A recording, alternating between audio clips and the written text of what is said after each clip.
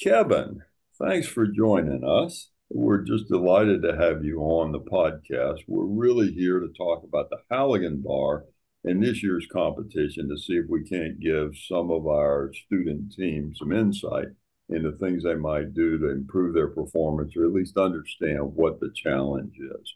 And so we've got well over 40 teams waiting to compete. We've got Andrew Pristich, who we talked to a couple of times, and he makes the training equipment. So he's going to bring some of that up. So some of the tests will be having the student teams open a door and do other things.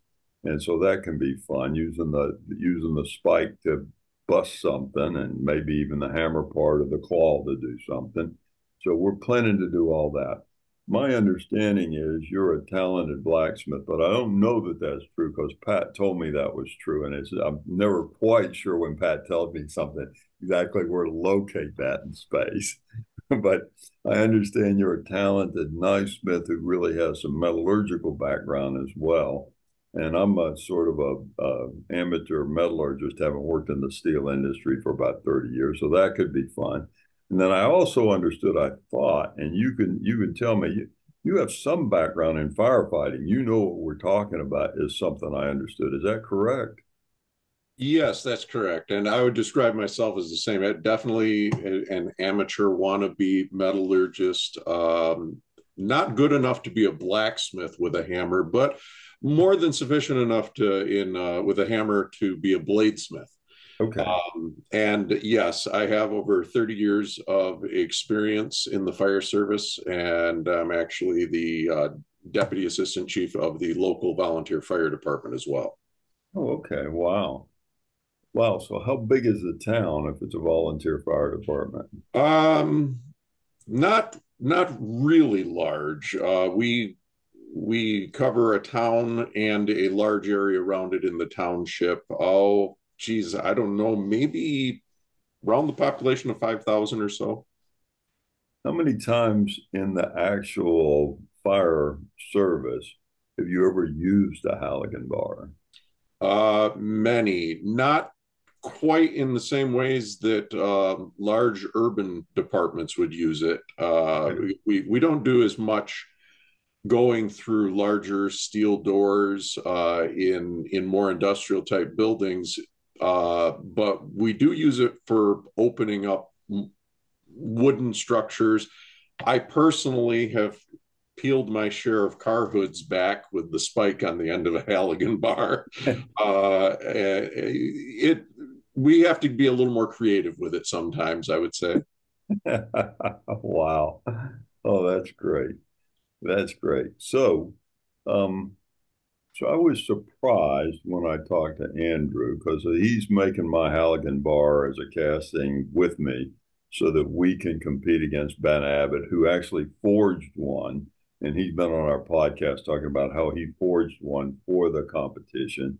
And every blacksmith I've talked to said it's a real pain in the ass to make a Halligan bar, which which I, and then of course Andrew showed that the easy way to do it is to make the adze on one end, the claw on the other end out of a bar, and then weld the spike onto it.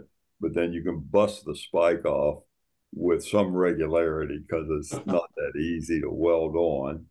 And then one of the things that really surprised me was that the preferred alloy is 4140, Mhm. which is really, from a metallurgical standpoint, sort of an odd choice because you really want some toughness and ductility. And the sort of sweet spot for the carbon content, if you want optimal performance, is like a 30.30. That keeps you from having challenges with brittleness in the weld and all that kind of stuff.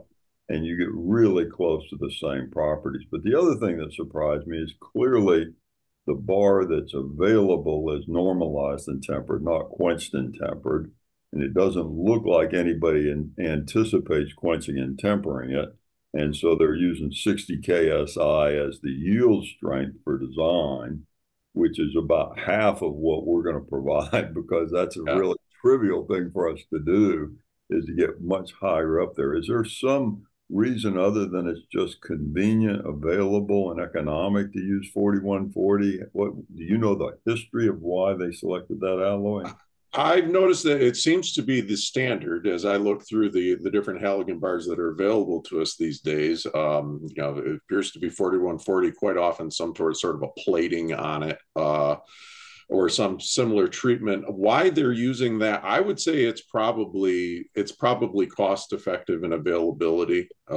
Cost effectiveness and availability would probably, that's my best guess on it, is exactly what you were saying. Yes. Yeah, yeah.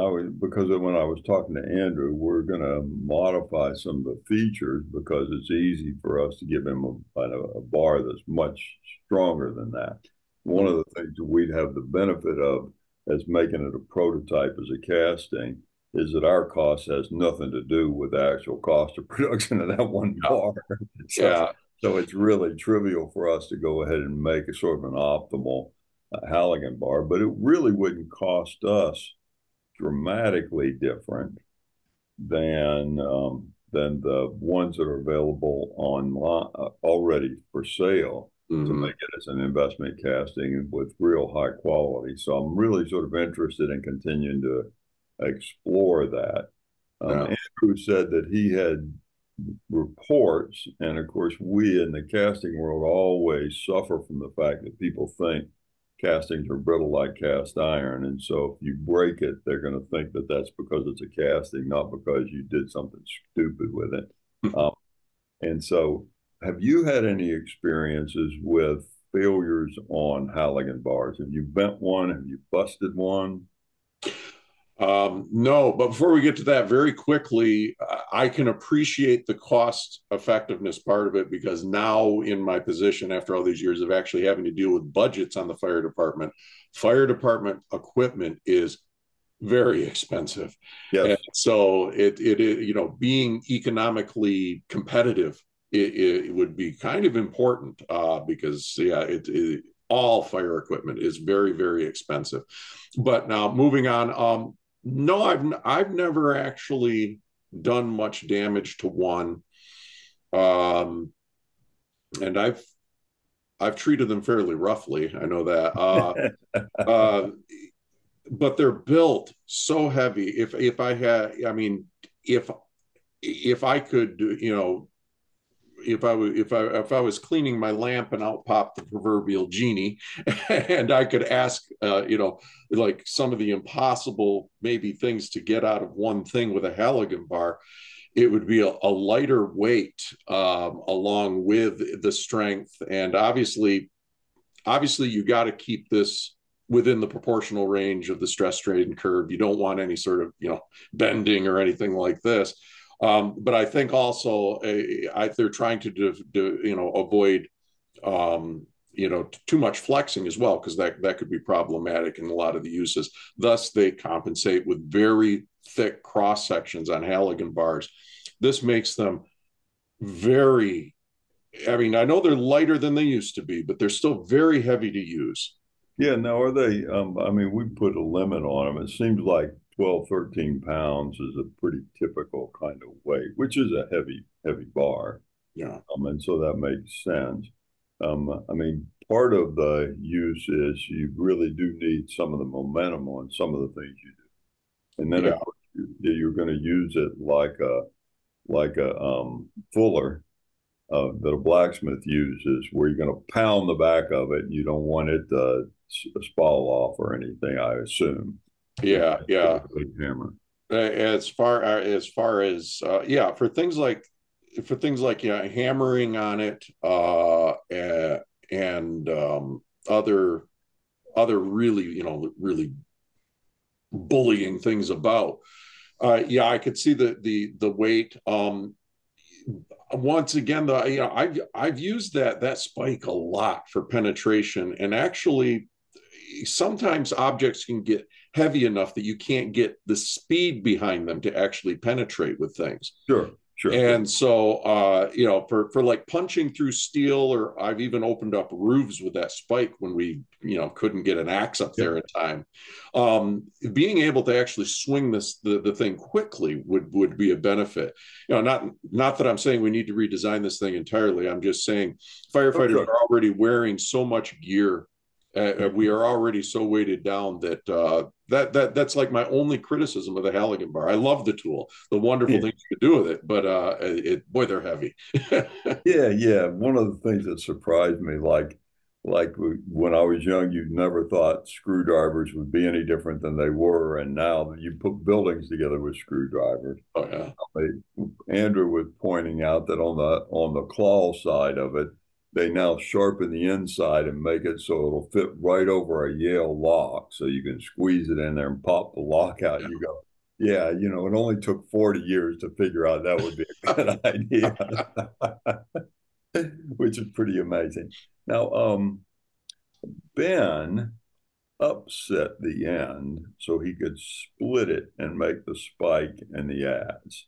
So you three are forging people. Do you have alternative ideas, Patrick, Declan, and Kevin, on if I said make me a Halligan bar, would you start out with a much thicker bar and just go ahead and forge it out so that you could make the end the way you wanted to? Or would you do what Ben did? So I would not do what Ben did, having watched some of those clips. That's just way more work than I want to do. So I have forged a couple of them here recently, as practice pieces and demonstration pieces. And my approach was to forge a thick rectangular section, roughly an inch and a half thick by 3¼ inches wide, and then use side set tools to section off the material I needed for the various features of the tool, and then forge those to shape.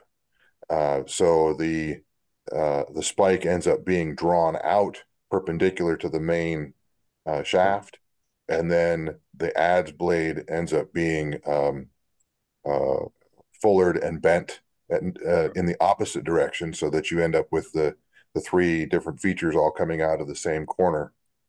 And then the shaft is drawn out, and you basically leave kind of a palm sort of shape on the other end that can be forged down and drawn out and spread to Yeah, create the you got to normally you put the claw on the other end. So you got right. an So adze, that's spike, and a yeah, claw. Yeah.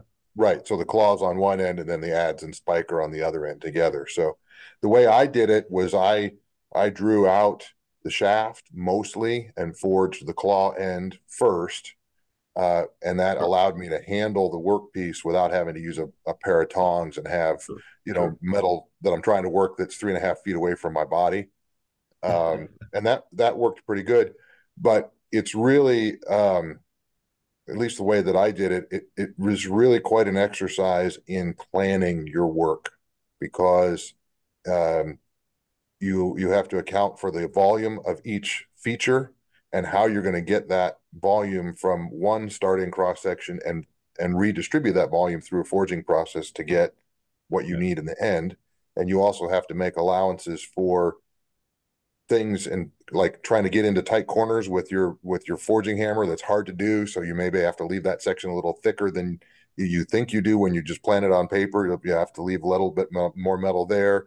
If you have more time back and forth in the fire, you may have to leave a little bit more allowance for losses to scale. So if you try to cut your starting piece to weight, which is what I did the first time, based on my plan on paper, I came up deficient in certain areas, so I had to allow some extra, but I got it to work. I got it to work. But So if you make it that way, uh, which is sort of the same way we would approach open die forging on sure. something here at work, um, it's a wonderful challenge, but it is a challenge. Mm. Yeah, yeah, I Yeah. expect it. Actually, I'm happy that it's not a very good thing to make as a casting either. But I always think those are great competitive items because it forces the student teams to have to think through, how do I handle the ordinary challenges I'm going to face? Because the challenges you face when you're making something that doesn't fit the process. are the ordinary challenges we face every day when somebody wants us to make something, and the process is the right process, but there are features in it that are somewhat challenging to make as well. Sure. Well, when I did it, I took the approach of trying to use the least amount of metal possible to make all the features. And I listened to your podcast with Andrew, and I took his design ideas and incorporated that into what I was working on. So that's where I got my target dimensions. If I had not restricted myself to trying to be material conservative, Yeah. then I could have taken a different approach. For example, I could have taken a very large cross section, drawn out a shaft with a claw on one end, and actually left that large cross section massive enough to actually just torch cut out material that I didn't want and give me most of what I needed for both the ads and the spike already in their correct orientations with just a little bit of cleanup work. Yeah. And if you're thinking about the most efficient way to make something versus the most material efficient way to make something, you may choose to do something like that. Because to Kevin's point, that may actually be the more cost effective way to make the product. Yeah. Yeah. So when you did that, how much finish work did you do? What was the balance between hitting it red hot with a hammer and grinding and polishing? I didn't ever get any to the point where I started to do grinding and polishing, but for the shaft section, which I forged to a 1 inch octagon, Okay. it was clean 1 inch octagon. And most of the other places were also pretty clean. Where I was going to need to do some finishing work would have been on the spike because it's hard to make a true round conical Yep. spike. So that was going to need some cleanup work. And then the width of the ads, varied a little bit. That needed to be cleaned up a little. And then the claw, I I forged to the outside dimensions, but I was going to need to go back in and cut the V. the split, cut the Yeah. V in there. So I would have a little bit of work to do to make that And finished.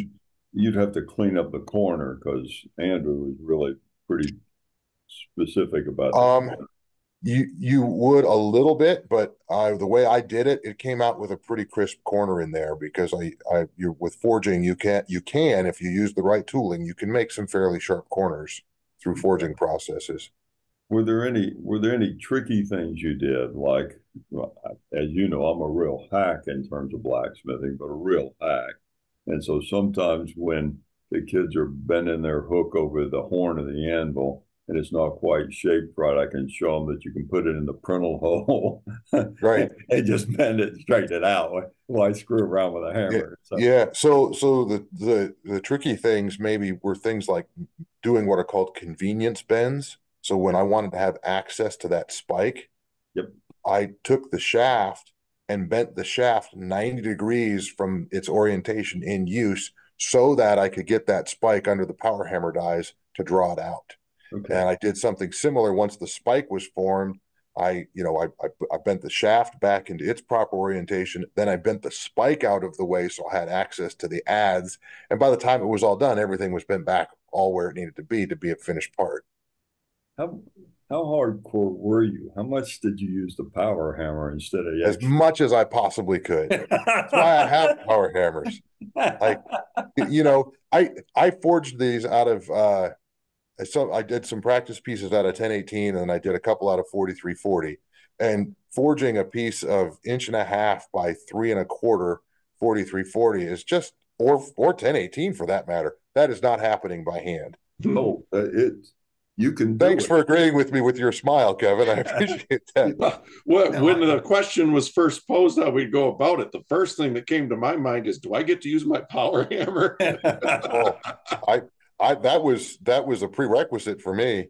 I actually did this demonstration in Maryland on a power hammer. Kevin would probably recognize a Sinhalier power hammer. Uh, they were similar to a Kuhn or a. Oh, God. Okay. Yeah. You're okay. Yeah. Your pronunciation is, I know exactly what you're Oh, talking okay. about. Yeah, maybe I didn't pronounce it right, but I you probably know the just, type I'm talking about. yeah, I know the spelling and I've been Right. pronouncing it incorrectly, but go ahead. Oh, well, anyhow, the important thing is that you know the size machine I'm talking about, roughly 150-pound ram weight. And that machine just barely was able to work that inch and a half by 3 1/4. It did it, but it was at the limit of what you would do with that machine. So, I mean, you can find workarounds, right? I mean, you can find tooling that you can use to, make that still work and all that. But Sure. to just straight draw that out, it worked that machine. Yeah. Your die, you can make the die pointy enough, Yeah, smaller. there's things you can do. I used a lot of handheld tooling when I did that project, but at home my hammers are bigger, so they don't struggle to move the material when I'm in home shop. Yeah. I was going to say that I had no criticism about the method of upsetting. If you were limited to not having as much use of a power hammer, then I would probably take that route. For me, I've always thought the term upsetting is a really appropriate name for it, because I've gotten upset just about every time I've tried that operation in one way or Right. another. Yeah, I It, completely agree with you. yeah, you got to be a pretty good smith to actually really build up a lot of mass with proper upsetting, and the temperatures are fairly high. But if I wasn't using a power hammer, yeah, I'd go that way. But if I have a power hammer, I'm going to do it exactly the way you did it, Pat. Okay, hey, now come on. You're not only a forging guy, you're a metallurgist, so you've got to have at least two other opinions to share about how you're going to do it. Well, I mean, if you were going to do it as a closed die forging, right? If you took the time to make tooling, you could also do it. There are other ways to do it instead of upsetting or sectioning and drawing the way I described. Another way to do it would be to start with a relatively wide rectangular section and actually split and bend open Mhm. those features that are the spike and the adze. And there's a wonderful book written in the 1930s called Blacksmith's Manual Illustrated, which Kevin probably has a copy of that, just like I do, that shows how to do that kind of work. And it's really eye opening. If all of your prior experience has been kind of handwork at the anvil, or if your primary work is in bladesmithing as opposed to general forge work, seeing a book like that one and seeing all the different ways people can treat a piece of metal like a piece of clay to get what they need in the end is really quite interesting.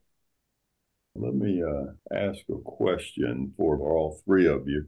You're at least familiar in passing with social media stuff. Who are the good people on social media? The Black Bear guy, I like him because he's simple and he's showing you really ordinary techniques you'd use to do certain things. But I think, Pat, you said there's other folks that you think are at least that good or better. And just we've got people in schools that don't know. And so who would you which teaching person, what online presence would you recommend for someone? And when you tell me, if you'll email me later with the links, we'll put the links on screen when we actually show it so the kids can go right to it. Yeah. Yeah, I know actually, I think I shared a list with Declan and maybe with you, Raymond, but a few people about 2 weeks ago. Yep. Uh, and I would go back to that list, but I would qualify that with it it so here's the metallurgy answer, right? It depends. Uh, I knew you couldn't wait. I knew that was coming at some well, it wouldn't be a good metallurgy talk if I didn't get that in there at some point, right? But it does, because if you're interested in primarily an educational experience, Yeah. then Black Bear Forge is one of the very best. Price Centered Ironworks is also very good. Daniel Moss, who doesn't put a lot of stuff up lately, but was doing some things. He's over in England, very, very skilled. And there's several others. If your interests are more, I would say, inspirational rather Yeah. than educational, um, um, Will Stetler and Alex Steele. And if you really are into bladesmithing in particular, Kyle Royer does some phenomenal work. There are, I'm sure, a bunch of others as well. One of the things, and I really have always enjoyed watching people make things. So I find that the YouTube and social media are great ways for me to be entertained and educated. But one of the things that I've noticed is there are some people who have as their primary focus education. So Black Bear Forge is like that. Christ-centered Ironworks is like that. There are probably some others, and that really comes through in their Right. videos. You can see that they take the time to walk through the steps that are needed to create whatever the project is they're featuring. But Kevin, you're a self-taught metallurgist. What metallurgy books did you find the most helpful in really trying to get your head around how steel works? Oh, I'm going to probably show how old school I am here. Anything by Edgar Bain, Marcus Grossman, any of those. Wow. Yeah, I Yeah. like the classics. And honestly, I would second that. So my metallurgy education probably started slightly after Kevin's. But Bain and Grossman's books were not used in school when I was a student in the late 90s and early 2000s. And I now have as a requirement that every one of my interns is required to read Grossman's Principles of Heat Treatment. I Yeah. have 3 copies floating around here of various ages, because it was printed 5 or 6 different times. But that book I was given by another Damascus guy. Kevin, you might remember George Worth, Oh, who's George. Yes, I deceased remember. now, Yeah. but George lived not too far from where I'm at. And as he was getting older in years, he started to give away his books, which many of them came to me. And in one of the bags of books was this book by Marcus Grossman I'd never seen before. And I read it and I went, why didn't I have that when I was in college? It makes phase diagrams so much easier. It's just Yeah. such a good book. Yeah. Well, you can't deny Bain. Oh, He absolutely. literally wrote the book, but I've always enjoyed reading Grossman more. I can absorb it better from Mhm. Grossman's writings. Yes. And somebody else to mention that's a little bit later on that actually picked up the torch and ran with it that I'm a great admirer of is George Krause. Yes, I Sure. have his books too. Yeah, Hmm. and Vandervoort, of course. Yeah, Yes. Yes. I know George Vandervoort yeah, reasonably Yeah, well. I know Um, George Krause. We've had him speak a couple of times. We're actually yeah. doing work with Colorado School of Mines, and so we're still working with some of those folks.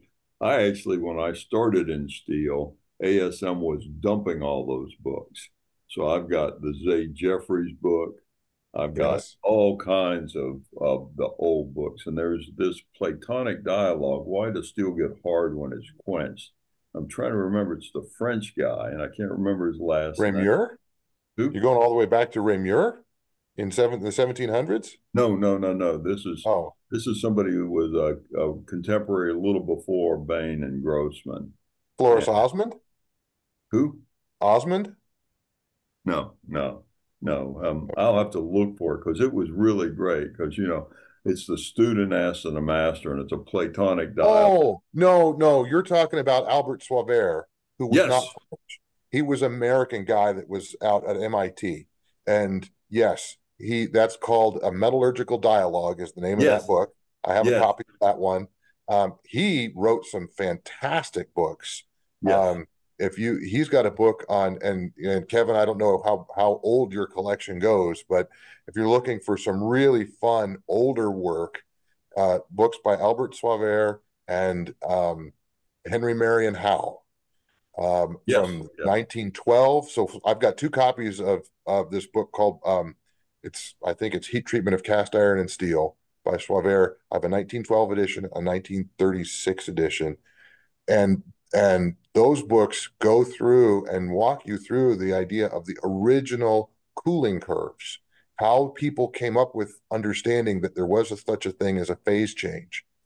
Floris Osmond, the guy I mentioned yes, earlier, was at late 1800s, and he was the first one to do cooling curves and establish a, a what we would call a scientific understanding of the idea that there's a phase transformation. And then, the guys that were his contemporaries, which included Albert Suaver and Henry Marion Howe and D.K. Chernoff out of Russia. Um, these guys were all taking the microscopes. Osmond was one of the first, not the first, but one of the first to use microscopes super, super effectively in industry. And he's the guy that actually named several of the structures that we see in steel. He was the one that named them. Um, Wow. he's the one that gives us the AR and the that whole AE1 and AR, and that all comes from Floris Oswald.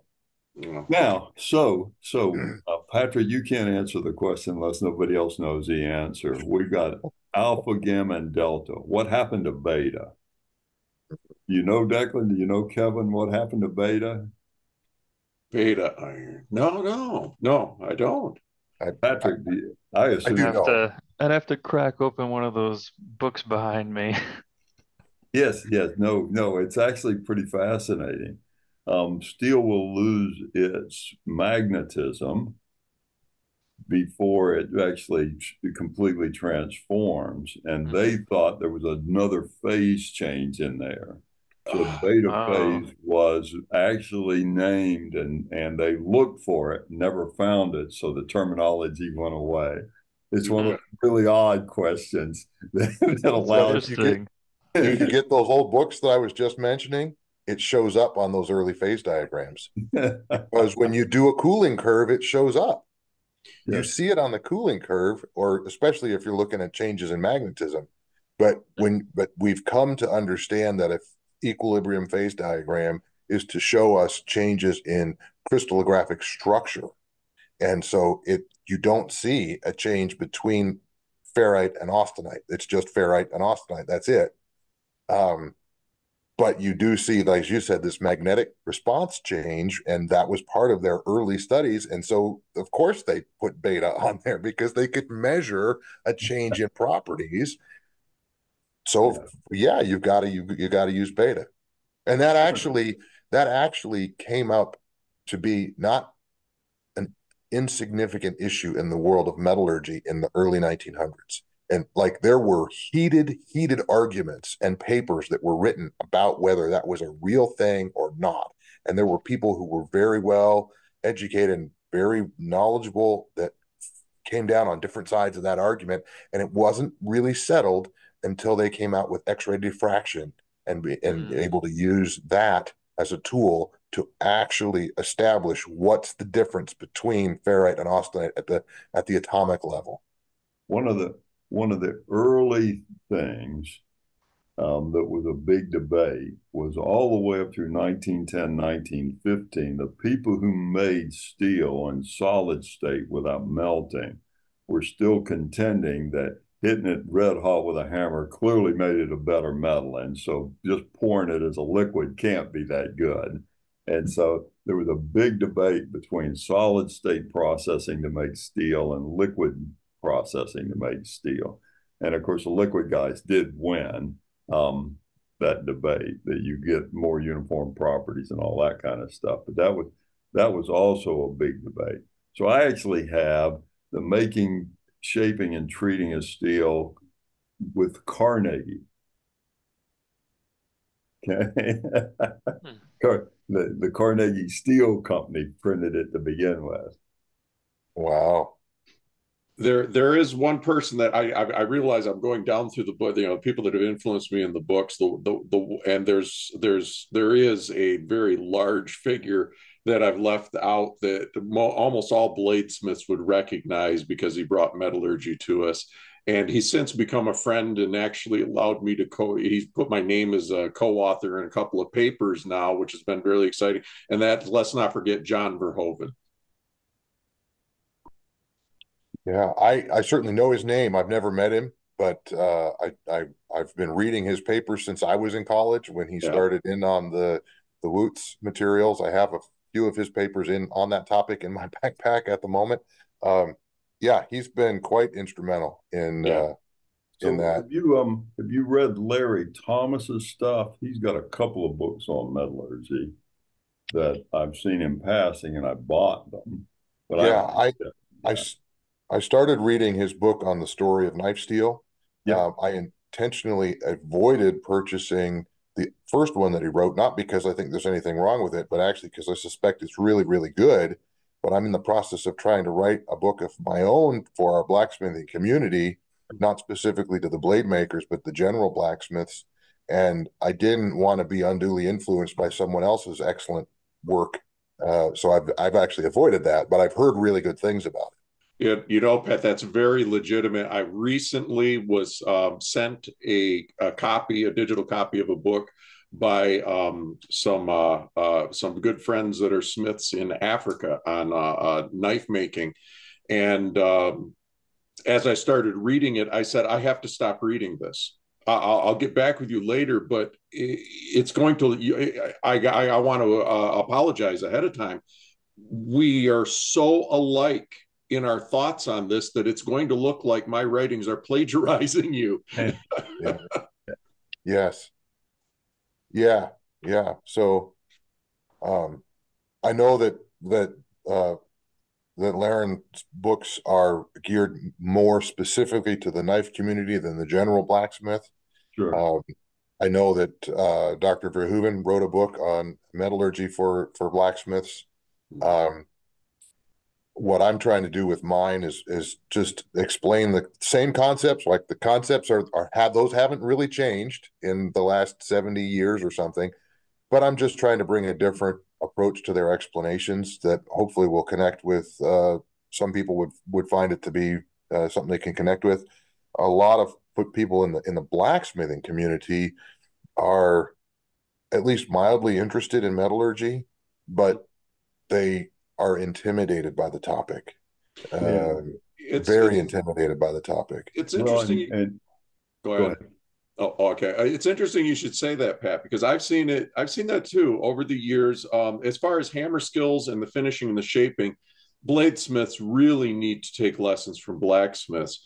But yeah, bladesmiths, because we deal more with heat treatment of steels than blacksmiths do, latched onto the metallurgy a little more quickly than I've noticed a lot of blacksmiths have. So I think your book is really needed.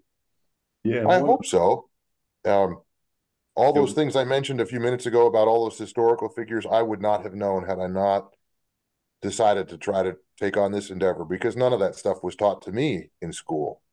But when I started thinking about how do I share challenging concepts, because some of them are kind of challenging. I mean, for example, if I said to you, I can get one solid to dissolve another solid, and you're not already trained as a metallurgist, does that concept even make any sense to you at all? Like, how do you wrap your mind around that? yeah. I, I, I went to school and the professors said, "Here's what happens," and because they were professors, I just believed what they said, right? And I mean, they weren't lying to me, but um, if I'm trying to teach, if I put myself in the position of somebody who doesn't have all of that particular background that I have, and I want to help them understand that concept. How do I do that? Well, somebody had to come up with that concept, because it didn't always exist. Even though the phenomenon always existed, understanding it didn't always exist. So where do we get that? Where does that come up? And we can find that in those old papers and literature, the original experiments that were done, that people began to develop ideas of having something that we now today call a solid solution, and ideas of one thing diffusing into another, even though they've been doing it for a really long time, actually understanding that that was what was happening. Yeah. That's fairly recent. Yeah, It, well, it and is. it's where. Oh, go ahead. I'm sorry. Go ahead. No, go ahead. I'm Oh, sorry. I think it's worth bearing in mind when you're reading those old texts that just because they use the word true state a lot doesn't mean that stuff wasn't really accurate for the time and spot on. Oh yeah. Yeah. Oh, absolutely. One of Yeah. the one of the things that would be interesting to do, and we might need to do another couple of these, is talk about a lot of the misconceptions that are in the knife making and blacksmithing about heat treatment and composition and all that. I know you run into it all the time, Patrick, where people, as is often true in artisan work and even in operators in the plant, they know which way to turn the knob. Their explanation of what happens when they turn the knob is not technically correct, but it does get them to turn the knob in the right direction.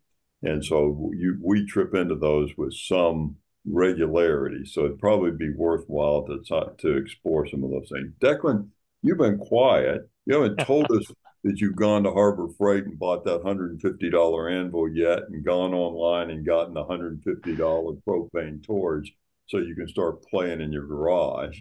What's up with you, Declan? Yeah, no, I haven't put the down payment on that yet.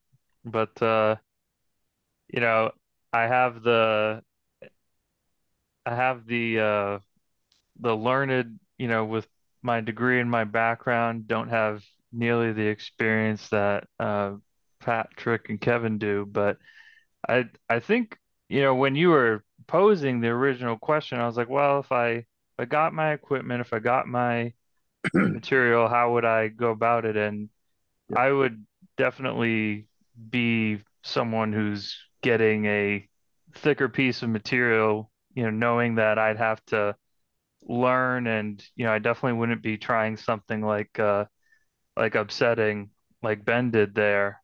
But I think there's the challenge of that too, right? And the interest of it. I can imagine that is part of the reason why he gravitated towards it. And but for me, it being a first kind of blacksmithing project for me, I'd probably be closer to what Pat was describing earlier, where I'm starting with a larger block and I'm working that down from there. So, Huh. Oh, yeah. I guess I hadn't thought about it, but yeah, if you started with a bigger square bar, it'd be a lot easier. One of the first things I started blacksmithing when Frank Peters got me to go take it from the guy who was a blacksmith at the Manna Colonies. Trying to mhm. remember his first name, but he was a great guy. He did a wonderful 2-day course. First thing he did was talk about safety around the anvil and around the fire, showed you how to light the fire, gave you a 36-inch or 30-inch piece of half-inch steel, and said, okay, mark 2 inches, now draw it out to 7 inches. He'd shown you that you needed to square it up. He'd shown you that you needed to make it pointy and use the anvil to do half the work and then round it out. And of course, since none of us had ever done it before, it takes you about 30 minutes to 45 minutes to do it. And you're worn out when you get done and you're ready to sit down and listen to him start teaching you how to do stuff. So, and he was really brilliant. So in 2 days, you made two fire implements, including a weld on one to make the loop, and then you made a cold chisel. And it was really a brilliant course. He was really good at it. Um, That's a great way to, the back and forth of, the practice and the theory. And I think that's why, you know, the book you were just talking about, Pat, why that would be so helpful, because folks who have the theory, that's could be, all that knowledge that you have, and they can, apply that to their theory and learn a little. It becomes less intimidating, which I think is, what we've been talking about here is, these discussions are so that we can make it less intimidating and more approachable to folks, yeah, whether they're just starting out or if they've already got some blacksmithing experience. that sounds great.